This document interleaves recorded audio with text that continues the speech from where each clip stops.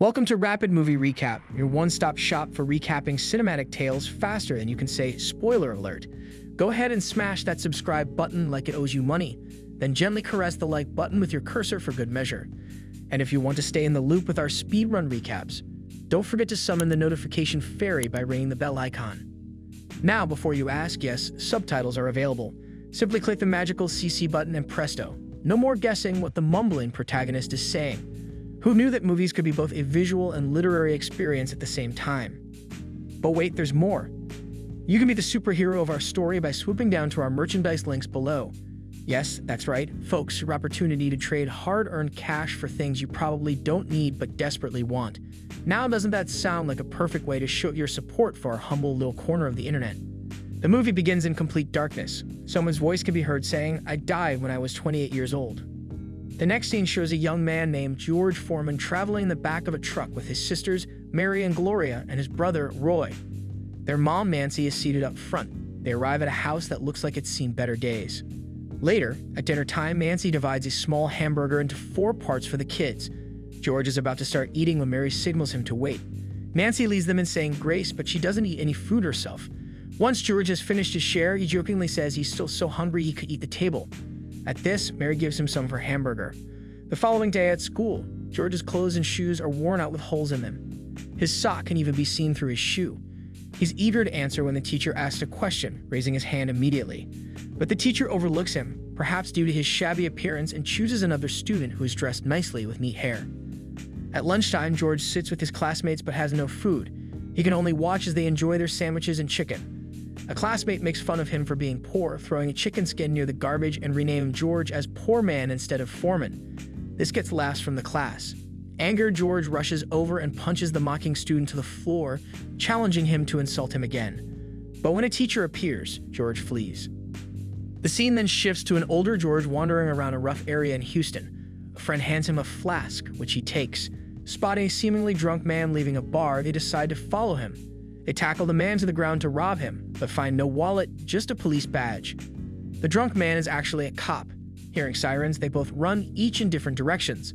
A police car follows George, who hides under a house. To avoid detection by a police dog, George smears himself with muddy wastewater dripping from the house pipes. His quick thinking saves him. As George walks home, he sees an ad for the Job Corps. He discusses it with his mom at the diner where she works. She's not too pleased, but agrees to support him if he promises not to fight. George is sent to California for Job Corps training. He excels there and befriends a smart guy named Desmond who sneaks in a flask. His mom sends him a surprise, brand new Converse sneakers. But after a training day, George discovers his new shoes have been stolen. At lunch, he spots a guy wearing shoes identical to his.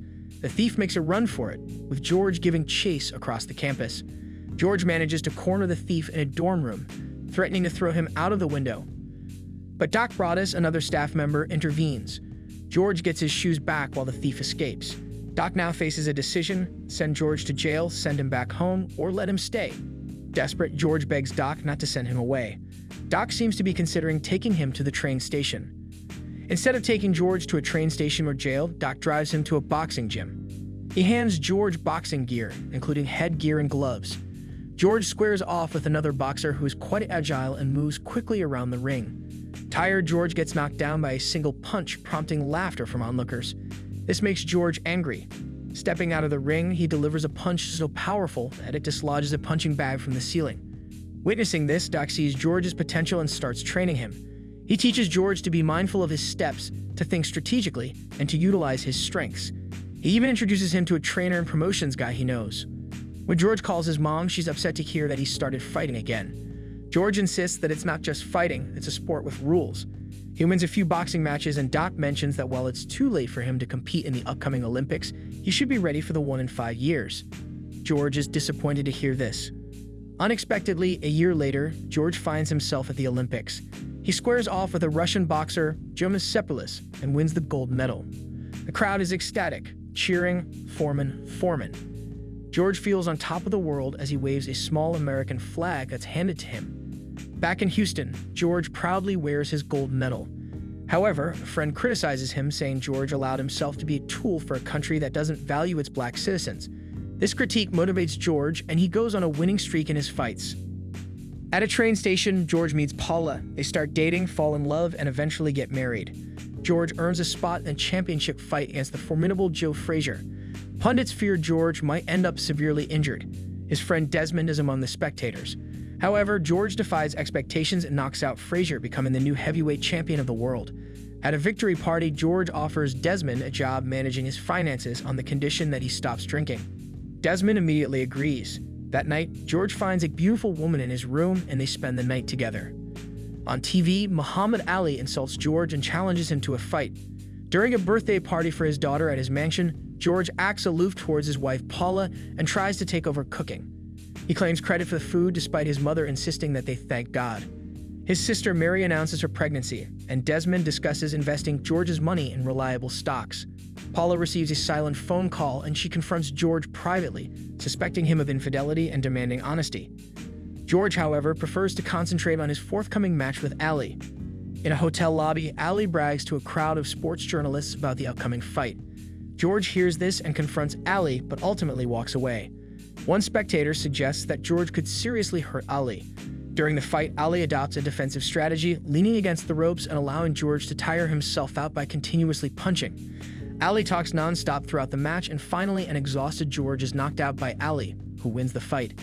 George has a phone conversation with his daughter, and Paula urges him to sign the divorce papers. His mother, Nancy, tries to comfort him, puzzled why he fired his trainer and promotions guy. George expresses his frustration about Ali's strategy in the ring. To regain some respect, George sets up a boxing exhibition where he aims to knock out 5 fighters in one day. Ali, serving as a sports commentator, taunts George from the sidelines. They exchange heated words. In the locker room afterwards, George decides he needs to go back to his roots and be a true fighter instead of just a performer. At the hospital, there's a crisis. Mary and her baby are in a critical condition. Nancy wants to pray for them, but George doesn't join in. Instead, he goes outside and makes his own prayer, offering his life to God if Mary and the baby can live. By morning, Mary and the baby have miraculously improved and are doing well. The baby is named George. George's next boxing match is against Jimmy Young. George lands some heavy blows on Young but fails to finish him off. In the 12th round, George is knocked down and ultimately loses the fight in a unanimous decision. In the locker room, George begins hearing voices and loses consciousness, falling and hitting his head. In this state, he pleads with God to let him live. When he wakes up, he finds everyone crowded around him in concern. Despite their worries, he stands up and yells "Hallelujah" while spraying shower water on himself. George then gives a sermon in a church, talking about his passion for fighting but declaring that he's now dedicating his life to God. He notices a young woman, Mary, in the congregation. Doc attempts to convince him to return to the boxing ring, but George insists he's finished with fighting. He visits Ali at his mansion, not to challenge him to a rematch as Ali expects, but to ask for his forgiveness. Though Ali teases George at first, they part as friends, each with newfound respect for the other. George seeks forgiveness from Paula, promising to be there for their children.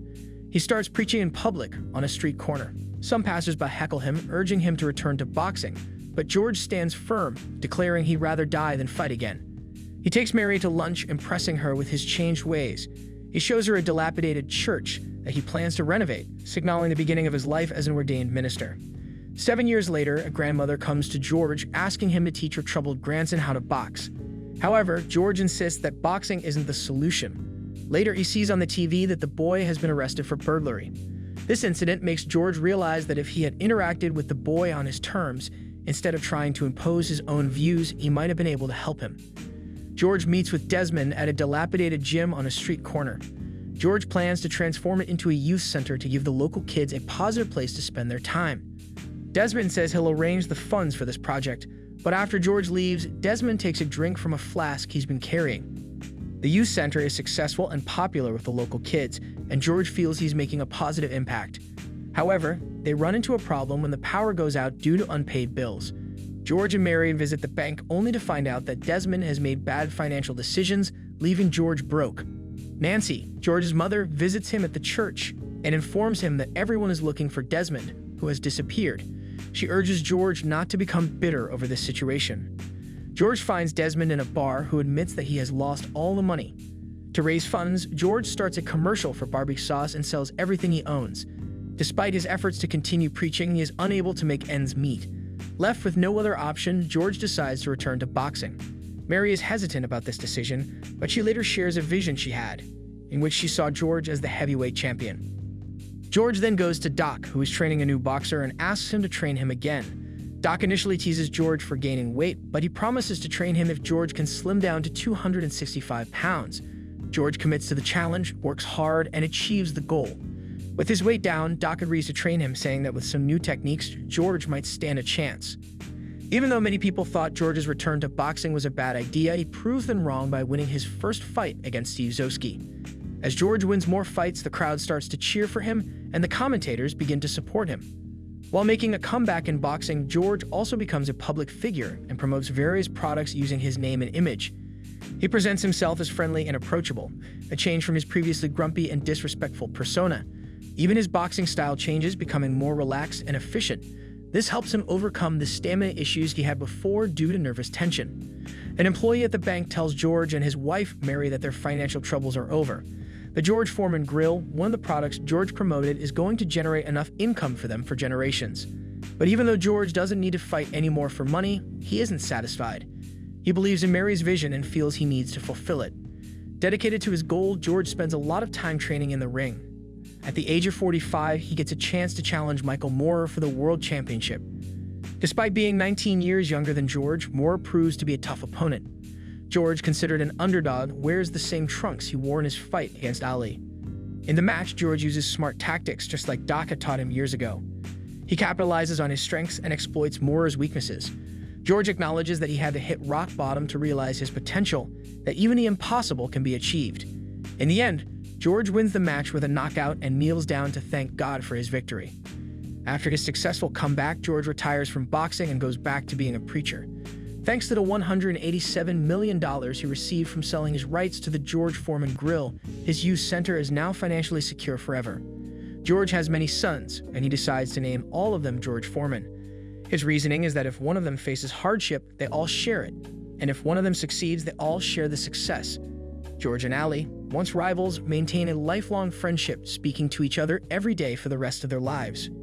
Sure thing, hold onto your keyboard because you're in for a ride. You've just been graced with the cinema summary equivalent of a double espresso shot. But listen, those clever folks who turn caffeine and imagination into film magic, they need your support. So before you dash off to spread the word about our incredibly efficient movie recaps, do us a favor. Visit the link in the description below and watch the full movie. It's like tasting the full-bodied espresso instead of just a sip. And while you're basking in the glow of cinematic glory, don't forget to show us some love too. Yes, we know you're busy, but it only takes a second to like and subscribe. Let's make it a win-win, shall we? You get your regular dose of movie in a minute madness, and we get to keep serving up the filmic fast food you love. So go ahead and hit those buttons harder than George Foreman in the ring. Here's some more rapid movie recaps. Thanks for watching and stay tuned for more speedy cinematic adventures.